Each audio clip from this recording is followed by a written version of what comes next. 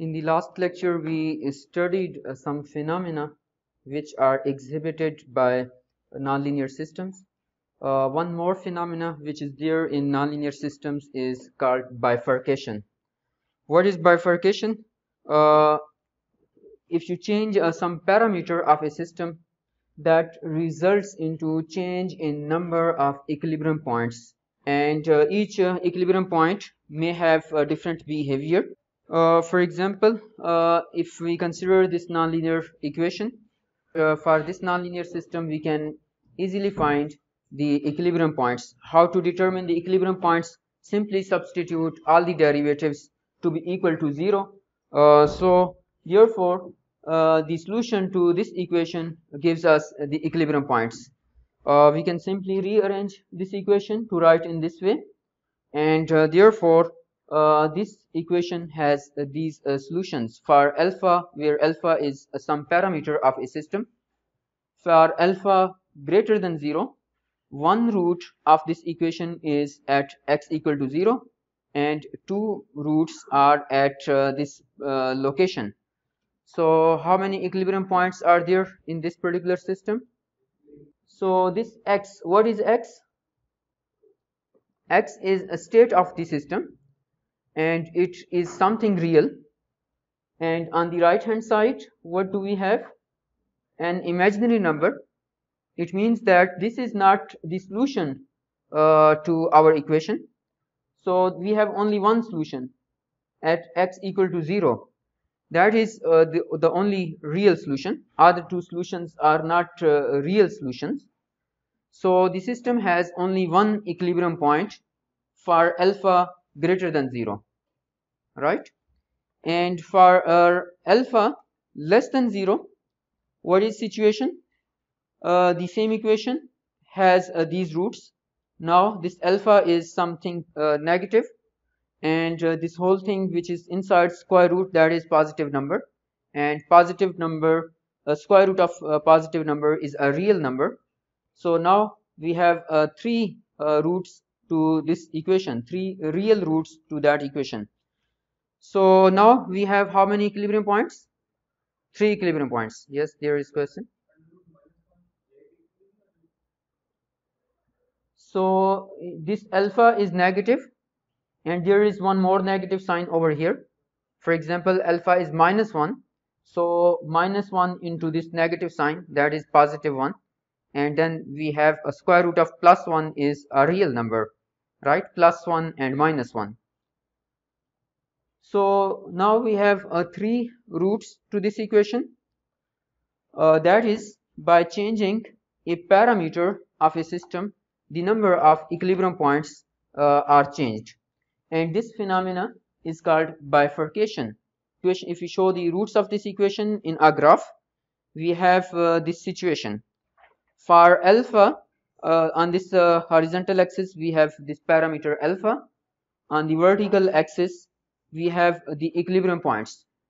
If alpha is greater than 0, then we have the equilibrium points equal to 0, right? For alpha, for all values of alpha which are greater than 0, the equilibrium point is at 0. This simply we have shown this thing in a graphical way. And for alpha less than 0, how many equilibrium points?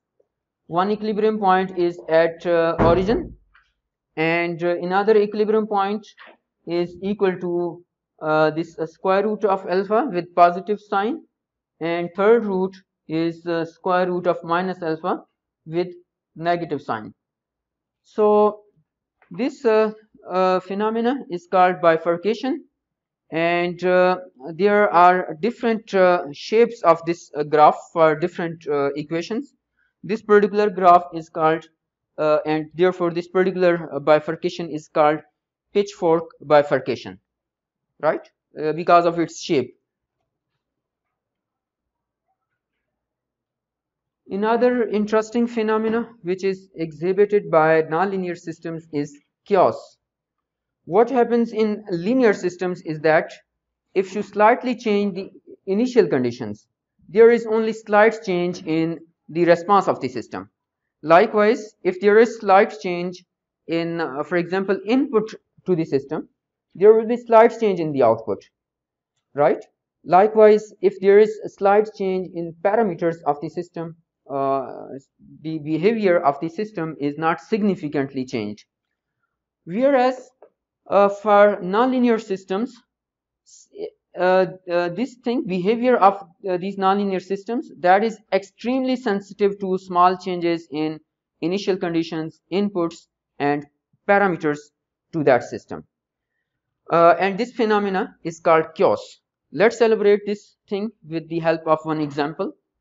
We have this nonlinear system, and the response of the system, let's plot it using MATLAB.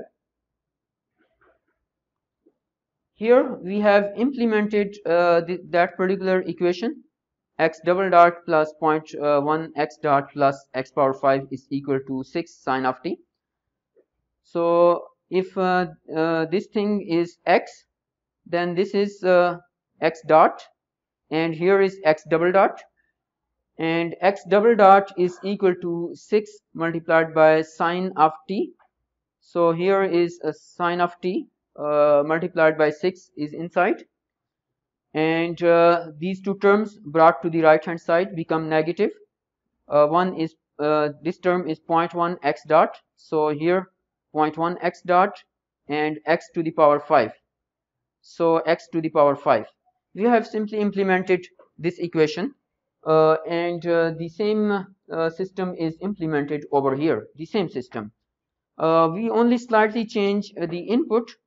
For this system, we apply an input with amplitude equal to 6, and for the other system, which is basically the same system but we apply different input to this particular system, we have applied an input with amplitude 5.99. Very small variation, small change in the amplitude of the input. Let's see the response of the two systems. So here you can see that small variation input and in input has resulted into significant variation in the response of the two systems. If it is, I think it is visible. So maybe we change it from here, settings. Anyway, that will be, I have plotted it over here. That is more visible. That is for different initial conditions. Slight change. This blue curve is for x of 0 equal to 2 and x dot equal to 3. This is one set of initial condition. This is second set of initial conditions. And there is very small variation in small change in the initial condition that has resulted into very significant change in the response of the system. And the same is the case for different inputs. Here we have applied an input with this amplitude, and the same system simulated with another amplitude. There is significant variation in the response of the systems. नहीं, ये हम नहीं कह सकते कि शुरू में linear का behavior है, लेकिन the point to emphasize is that is small. If you simulate, for if you take any linear system and simulate that particular linear system for the same set small changes in initial conditions, you will observe that there is only small change, very small change in the response of the system. Maybe for these small variations, you will not be able to observe the differences between the two responses. Likewise, here if you apply inputs of different amplitudes, you will not be able to see any difference between the responses of that system for two different inputs. Over here, what we observe is that there is a significant difference between the two graphs. Blue graph here, for example, at these time instants, significantly different from this graph. And this phenomena is called chaos. It is different from stochasticity.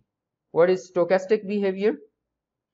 So if you simulate this particular system for example, this initial condition, you will always get this blue curve.